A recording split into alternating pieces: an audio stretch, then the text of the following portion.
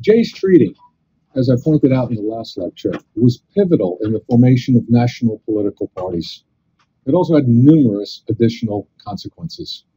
A major treaty with Spain, Washington's farewell address, an undeclared war with France, and a near civil war by decade's end.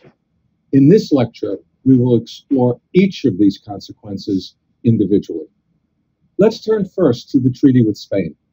At the same time that John Jay was sent to London, Thomas Pinckney was sent to Spain to obtain free navigation of the Mississippi River, the right of deposit at New Orleans, and the 31st degree north latitude as the boundary between U.S. territory and Spanish Florida.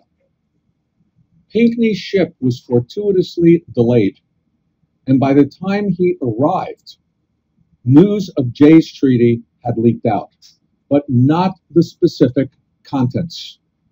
The Spanish believed, incorrectly, that it was a formal Anglo-American alliance. This they greatly feared. They were in alliance with Britain against France, but they were about to leave that alliance.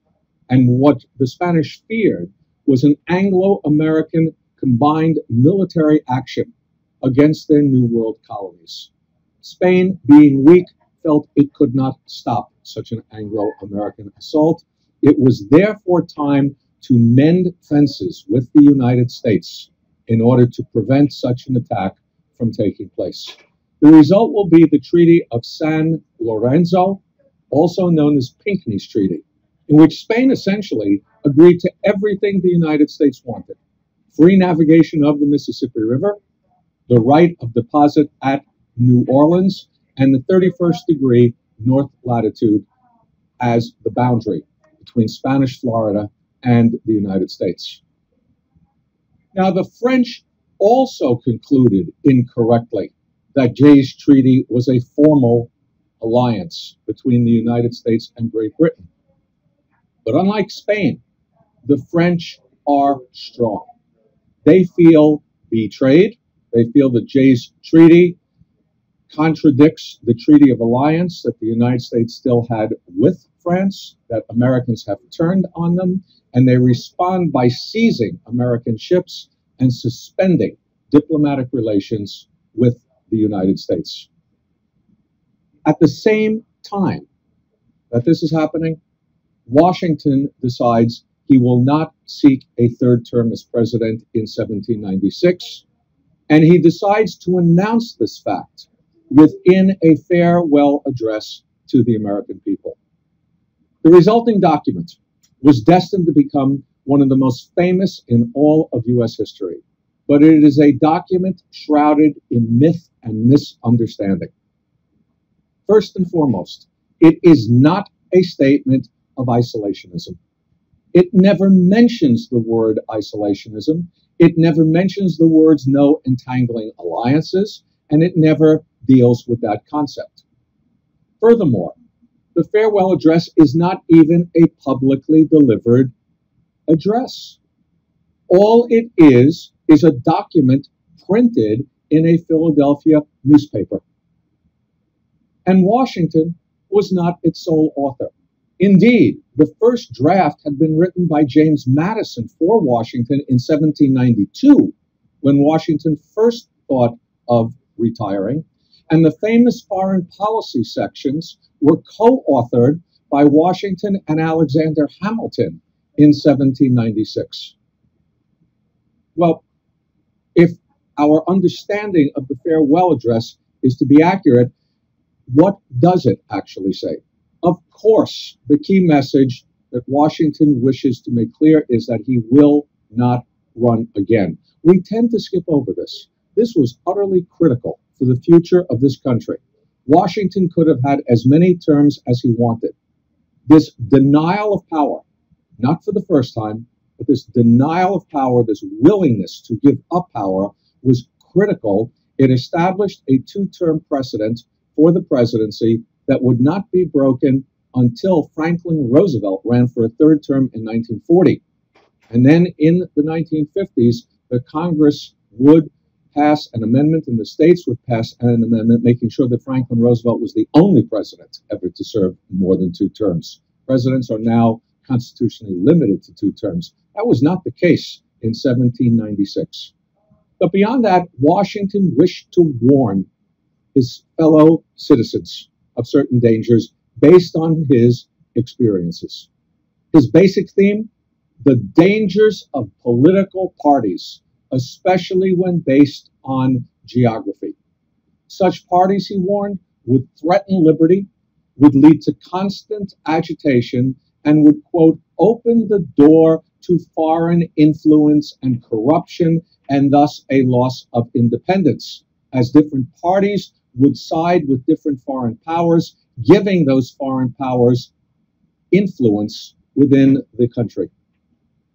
Washington also told his countrymen to, quote, observe good faith and justice toward all nations, cultivate peace and harmony with all, but avoid at all costs what he referred to as inveterate antipathies against particular nations and passionate attachments for others.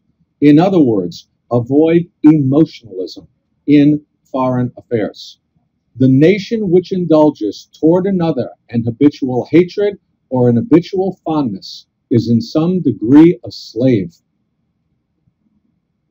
He also added, there is no greater error than to expect or calculate upon real favors from nation to nation.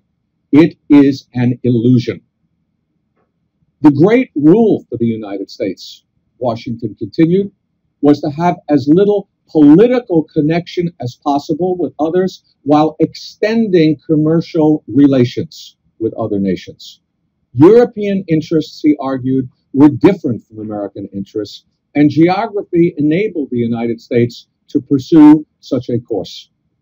If it did, the United States would be able to remain at peace and to build up its strength to a point where it could defy the great powers of Europe. Washington also added that the nation should avoid permanent alliances, that they were not in the national interest, though temporary alliances were acceptable for extraordinary circumstances. Now, Washington had actually voiced many of these ideas previously. Let me give you just one example. In December of 1795, he had written to Gouverneur Morris, quote, my policy has been and will continue to be on friendly terms with but independent of all nations of the earth, to share in the broils of none, to fulfill our own engagements, to supply the wants and be the carriers for them all, being thoroughly convinced that it is our policy and interest to do so, and that nothing short of self-respect and that justice which is essential to a national character ought to involve us in war. For sure I am, if this country is preserved in tranquility for 20 years longer, it may bid defiance in a just cause to any power whatsoever, such in that time will be its population, its wealth, and its resource. But in the context of 1796, Washington's farewell address was clearly designed to be a public defense of his policies as well, most notably a defense of Jay's Treaty, for which he was being savagely attacked at that point, but also a defense of his policies in regard to the Genet affair and in regard to Pinckney's treaty.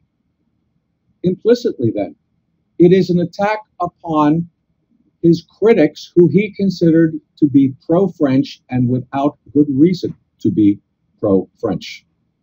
Since 1796 was also a presidential election year, and since political parties had formed, and you had 2 candidates for president, John Adams for the Federalists, who was at that point vice president, and Thomas Jefferson for the Democratic Republicans, Washington's farewell address can also be viewed as a partisan political document geared to the 1796 election and geared to getting John Adams elected president. Simultaneously, it is a warning by a foreign policy realist, and Washington is a foreign policy realist, against partisanship and emotionalism in foreign policy, and he provides a blueprint for achieving independence from Europe and empire in the New World. For future generations, however, the address would be interpreted quite differently, as we shall see.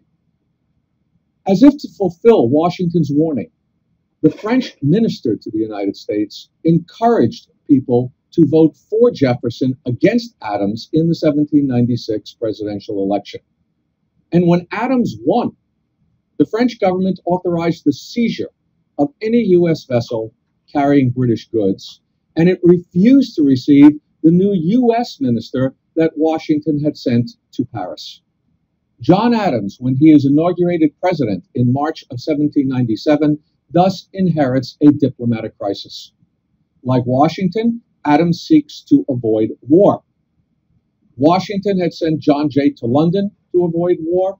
Adams now sends envoys to Paris in an effort to obtain a virtual Jay treaty with the French. But the French foreign minister, Charles Maurice Talleyrand, refuses to even see the three envoys. And as they are about to leave, Talleyrand's representatives visit them and demand a bribe and a loan to open talks with the French government. We have here the notorious XYZ affair, XYZ being the letters to refer to the French agents. Again, contrary to mythology, the bribe was insulting, but it was not what killed the talks. It was the loan, because the loan would have ended the neutrality of the United States. But when the bribe became known in the United States, it led to a public uproar and an undeclared naval war known as the Quasi-War, with the French on the high seas. The XYZ affair also resulted in passage of 4 notorious acts known as the Alien and the Sedition Acts, directed against both immigrants and the Republican Party press. Immigrants and a party press which the Federalist majority labeled as treasonous. What you have emerging here are 2 factors. One, what is known as nativism, a hatred and fear of immigrants, even though this is a nation of immigrants, and an attempt to repress the opposition press before the election of 1800. What did these acts do? One act extended the naturalization period to 14 years, meaning that recent immigrants who would vote Jeffersonian would not be able to vote.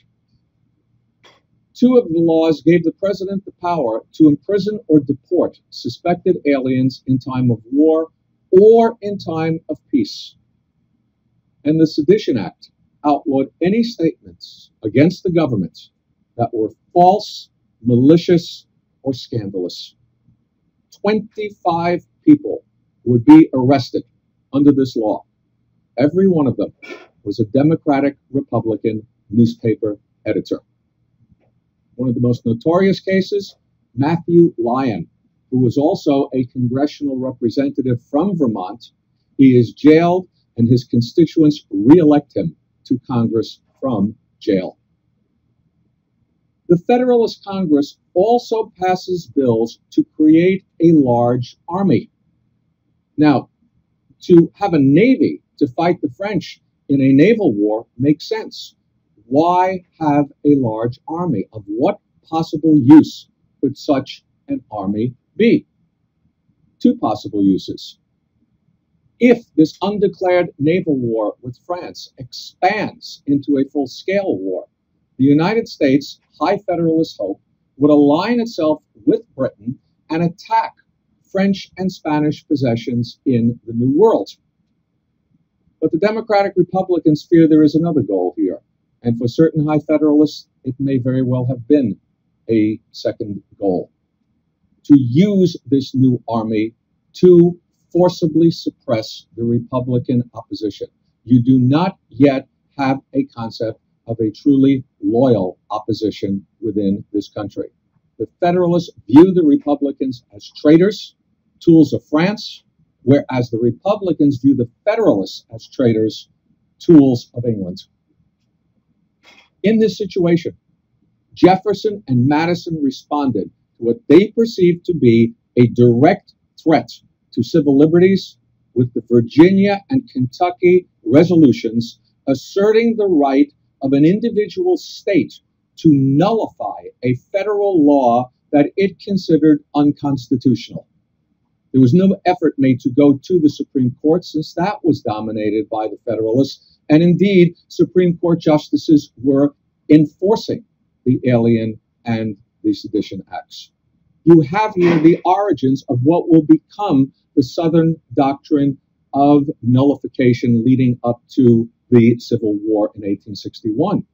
But what we see is that the United States is teetering on the verge of civil war in the 1790s, combined with full-scale war against France. Neither took place. There was no civil war at this time. There was no full-scale war against France. Why? Primarily, it is due to the political courage of John Adams, one of the least known of the founding fathers. Washington, Jefferson, Madison, Adams often gets buried, but his political courage at this point is extraordinary. What took place here? Stunned by the American reaction and facing new problems as a result of a major naval defeat to the British in late 1798, the French government repealed its decrees against U.S. shipping, while Talleyrand made clear his desire for new American envoys, an end to the quasi-war, and a peace treaty. President Adams responded positively. He did not want to lead a weak and divided country into war. And in addition to that, Adams loathed and feared Alexander Hamilton, who would lead the new army, and supported by other high Federalists, might run rampant in the country. Adams therefore refused to ask Congress for a formal declaration of war. He refused to fill the ranks of the new army that Hamilton was going to lead. Instead, he decided to send a new commission to France. In an extraordinary series of events, his Secretary of State, Timothy Pickering, a supporter of Alexander Hamilton, tried to block him, and indeed delayed sending the envoys. Adams discovered this, asked for Pickering's resignation. When he could not get it, he fired Pickering, as well as other Hamilton supporters within his cabinet. The envoys arrived in France to discover that Napoleon had by that point taken power, and Napoleon was quite willing to make peace, though not on as favorable terms as the previous French government had been willing to. Terms were reached.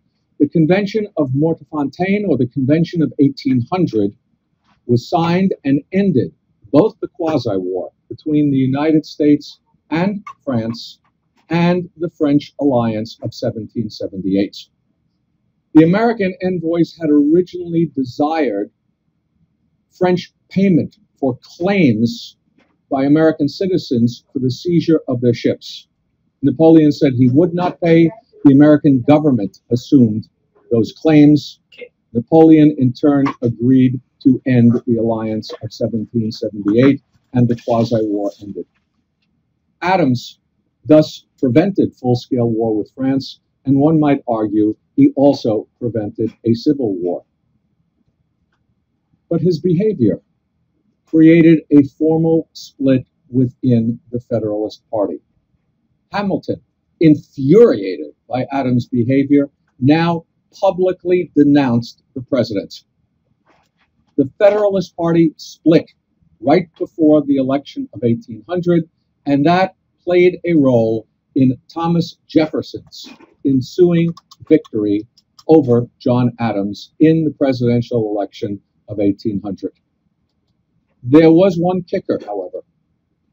The Constitution, as I previously mentioned, did not allow for political parties. You had not a separate vote for president and vice president, but simple tallying of electoral votes. The highest number of votes became president. The second highest number of votes became vice president. Well, in the election of 1796, that meant that the president and vice president came from different political parties. In the election of 1800, party discipline held, and every Democratic Republican elector wound up casting one vote for Thomas Jefferson and one for his vice presidential nominee, Aaron Burr. The result was a tie. A tie is to be decided in the United States Congress, with each state casting one vote. Many Federalists, it is a Federalist-dominated Congress, so the Federalists will have to choose which Republican becomes president. And many of them, believing their own rhetoric about Thomas Jefferson, figured they would vote for Burr. Burr was a scoundrel, they thought, who they could work with. Jefferson, they feared as an ideologue. Many of them believed that he was the Antichrist. Hamilton and others argued against this. They argued that Burr was dangerous and that Jefferson should be the one chosen as president. And in the end, Jefferson was. This will play a role in the next lecture, as we will see, in the conspiracy of Aaron Burr that took place during Jefferson's second term. But getting back now to John Adams. What Adams had done was an extraordinary act of political courage. It was an act of political courage that ended his own political career. And he knew it. I will defend my missions to France, he wrote, as long as I have an eye to direct my hand or a finger to hold my pen. They are the most disinterested and meritorious actions of my life. I reflect upon them with so much satisfaction that I desire no other inscription over my gravestone than here lies John Adams, who took upon himself the responsibility of the peace with France in the year 1800. Adams, I would argue, is the unsung hero of his generation for this self-sacrifice. Self-sacrifice was deeply embedded within his political philosophy, something that I think is most clearly expressed in a letter he wrote to his wife, Abigail, when she asked him, why do you constantly deal with politics? You don't really like it. He responded as follows: I must study politics and war, that my sons may have the liberty to study mathematics and philosophy, navigation, commerce, and agriculture, in order to give their children a right to study painting, poetry, music, and porcelain. With Adams' defeat in 1800 came the defeat of the Federalist Party, both for the presidential election and in Congress. The Federalist Party would never again control the presidency or Congress. It would become a minority opposition party, and it would totally disappear within 2 decades. But the Federalist Party was of critical importance to American survival during the 1790s, and I would argue to America's eventual rise to world dominance. It was the Federalists who made the new national government under the Constitution viable. We tend to assume today that, of course, this new government was going to work. There was no such guarantee in this regard in 1789. The Federalists are responsible for that. Under Washington and Adams, the Federalists also prevented involvement by a weak nation in a European war that could have destroyed the country. It could have destroyed the country externally, and as we have seen, it could have destroyed the country internally. In the process of doing this, the Federalists established the basic principles of American diplomacy for the duration of that century, the next century, and through up to the present day. Equally important and closely related, the Federalists established a realist perspective for the future conduct of American foreign relations, best summed up in Washington's farewell address and his warnings against emotional attachments and emotional antipathies towards other nations. One major remaining question: why did the military dictator Napoleon Bonaparte, now ruling France, agree to the Convention of 1800, the Convention of Mortefontaine? He is not exactly a peace-loving man. Napoleon, however, needed peace with the United States, for at this point in time, he had decided to recreate the French Empire in the New World. He, at the same time that he is signing this peace treaty with the Americans, is signing an armistice with the British and arranging for the transfer of Louisiana from Spain back to France. All of these events, as we are going to see in the next lecture, are linked. In planning this, however, I think Napoleon would have been wise to read the warning of the French minister to the United States, Pierre Adet, 4 years earlier, in 1796. The Federalists had been attacking Jefferson as a tool of France. Cutting through this propaganda, this paranoia, these popular stereotypes, Adet wrote home an assessment of Thomas Jefferson in the following words, quote, "Mr. Jefferson loves us because he detests England. He seeks rapprochement with us because he distrusts us less than Great Britain. But he would change perhaps tomorrow from a sentiment favorable to us if tomorrow Great Britain should cease to inspire him with fears. Although Jefferson is the friend of liberty and science, although he is an admirer of the efforts we have made to cast off our shackles and to clear away the cloud of ignorance which weighs down the human race, Jefferson, I say, is an American, and as such, he cannot sincerely be our friend. An American is the born enemy of all the peoples of Europe." These words, as Napoleon was about to learn, were prophetic.